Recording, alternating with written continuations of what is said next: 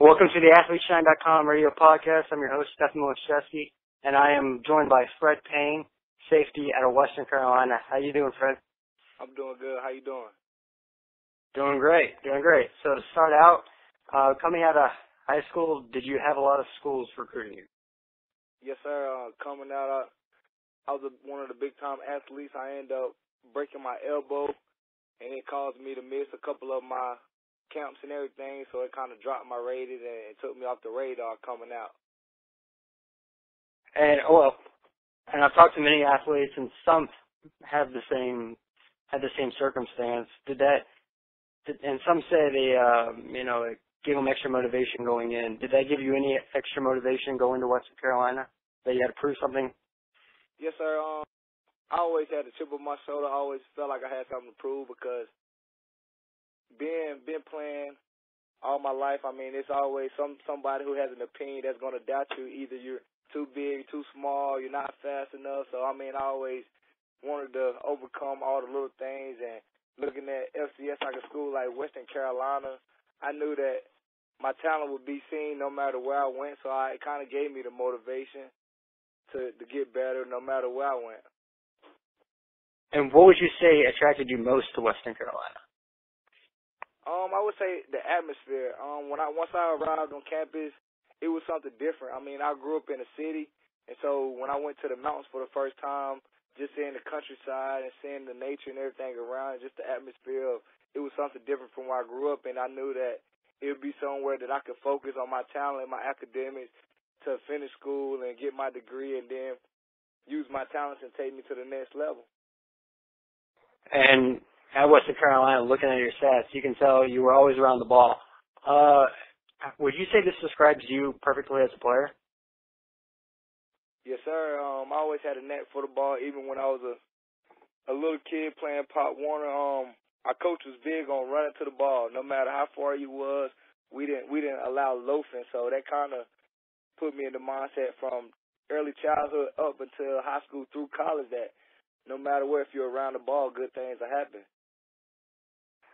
And in the earlier question you were talking about, an earlier answer you actually answered this in a little bit, talking about academics. And you've been named to the all-academic team a few times.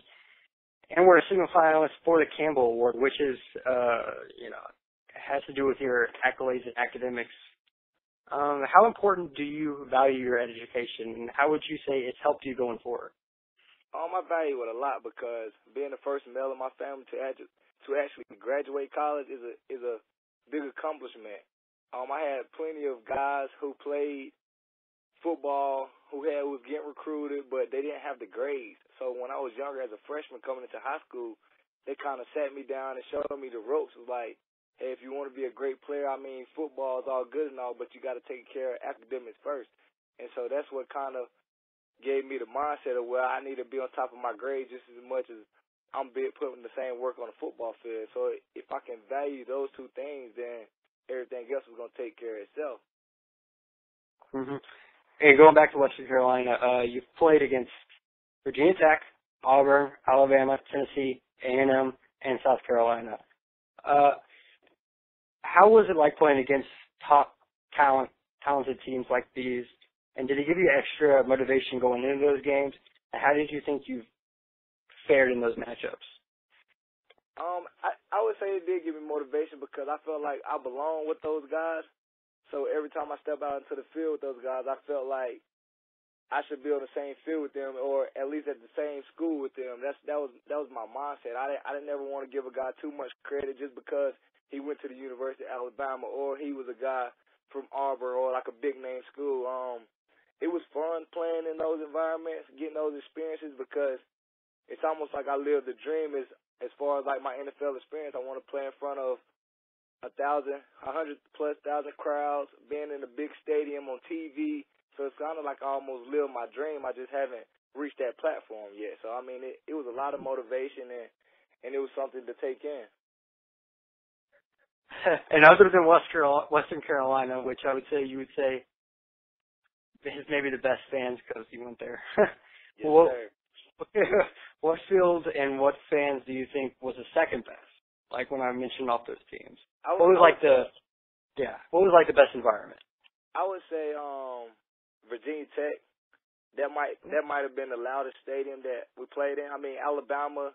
I mean, it was great. They had all the plasma TVs in each end zone. I mean, it was a very nice stadium, but I think I took my hat off to Virginia Tech, man. It was the loudest stadium. I mean, like the fans were right up on you. I mean, they was trash talking, so it was a crazy experience. I mean, you couldn't even hear guys right beside you. That's how loud it was, and it was a big stadium.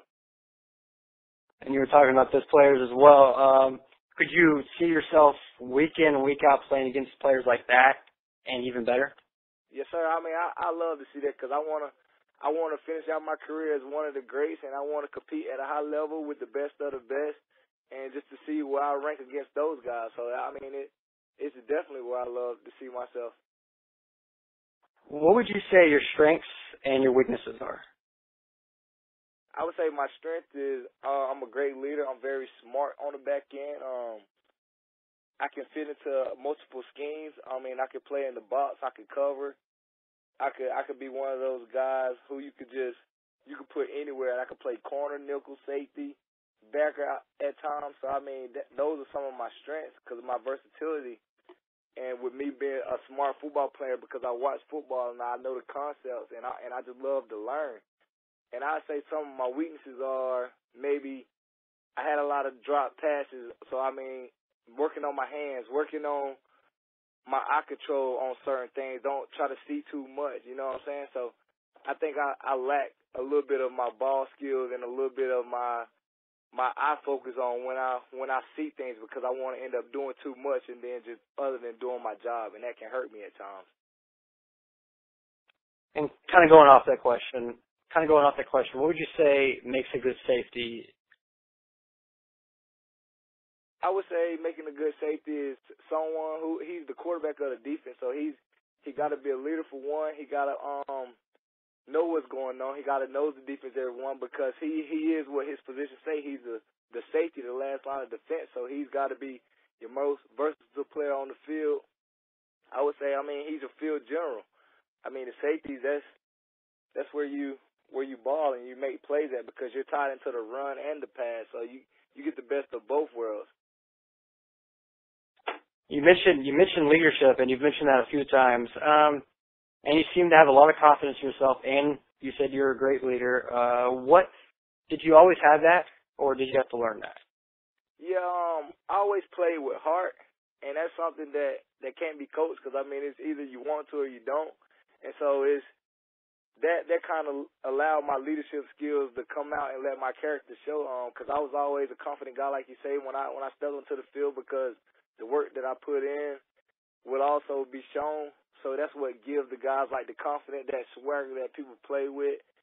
And then I always been like an outspoken guy. I mean, I can have a conversation with the wall. I mean, if it could talk back to me, that's how outspoken I am. I'm not shy or anything. I can hold conversation well, and that's something that always been good with me, one of my great gifts. And some people will look at the school you went to and will try to discredit your potential right off the bat, even though it's wrong and probably unfair. But what would you tell them? I'll tell them, man, let's just line up and let's compete pound for pound. I mean, it's not like the size of the school. I mean, because no matter where you are, you can ball if it's D1, D2, D3, or junior college, man. I mean, it's talent everywhere. It's not just on the big levels. I mean, you see guys on the big level who's not even better as guys on the FCS level. I mean, so you can't just judge talent just based off the school. And that's what I tell guys. I mean, you just got to go perform and work and be the best no matter where you at because the scouts will find you if you're good enough. Yeah, and you're speaking about that. Your pro day is March 30th. What are you looking to show the scouts the most? I'm looking to show them that I can run well, man. That my speed is up to par with all the other guys all the other safeties they have in front of me. I think I'm one of the top safeties in this class, but I mean, I just haven't had the same media exposure as all the other ones. But I want to showcase my speed definitely and my ball skills. And what player do you try to model yourself after? I love Sean Taylor growing up, and as far as present day, I would say Tyrann Mathieu because he's one of those versatile players you can kind of put anywhere. So I kind of see myself similar to him. But as far as a player that I watched just growing up, man, I love Sean Taylor. And talking about Tyrann Mathieu, do you have any cool nicknames? Nah, some people just call me Game Changer. I mean, so it kind of, I had got that nickname in high school because I was one of them young guys who started as a freshman, ended up finishing out my high school career as a 4-year starter, 3-year captain, and it kind of just stuck with me because I always made plays. Like you said, I always been around the ball, so it was like every time I was around something, I made something happen. So people used to call me a game changer, but other than that, I just called me Freddie P. I mean, my name really. Yeah, okay, one more question here. Why should a team take a chance on you? I believe a team should take a chance on me because I'm one of those guys people who don't really know about. And I think the sleeper guys are the teams, I mean, those are the guys that people fear the most because they don't know anything about them. And I think a team should take a chance on me because I'll be a great player who will come ready to work consistently on a daily basis and do my job. Fred, it sounds great. I want to thank you again for taking a little time out of your night to do this interview, and good luck on your pro day and going forward. Yes, sir. Thank you for your time as well.